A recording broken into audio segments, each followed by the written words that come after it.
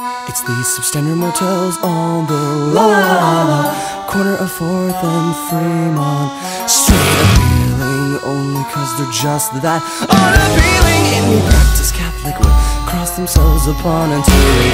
The rooms have a hint of asbestos and maybe just a dash of formaldehyde, and the habit of decomposing right before your very eyes, along with the people inside. What a wonderful caricature of intimacy inside. What a wonderful caricature of intimacy.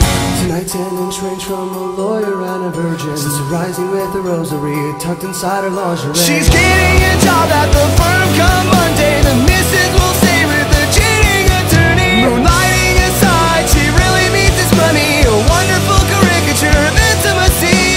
Yeah. And not to mention the constable and his proposition for that virgin. Yes, the one the lawyer met with on Strictly Business, as he said to the missus, well, only hours before, after he had left, she was fixing her face in a compact. There was a terrible crash. There was a terrible crash between her and the bed. She spilled her purse and her bag and held the purse of a different kind. Along with the people inside. What a wonderful caricature of intimacy inside. What a wonderful caricature of intimacy.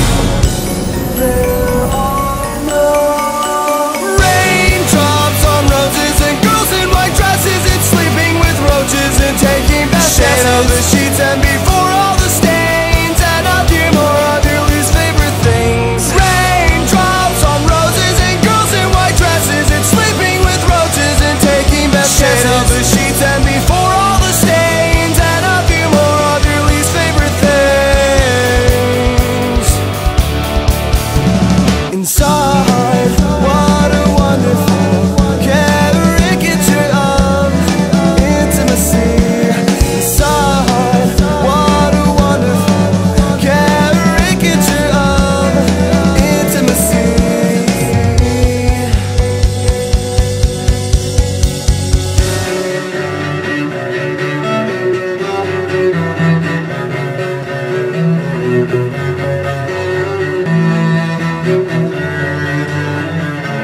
Raindrops on roses and girls in white dresses and sleeping with roaches and taking baths of the sheets, and before all the stains and a few more of your least favorite things. Raindrops on roses and the girls in white dresses and sleeping with the roaches and the taking baths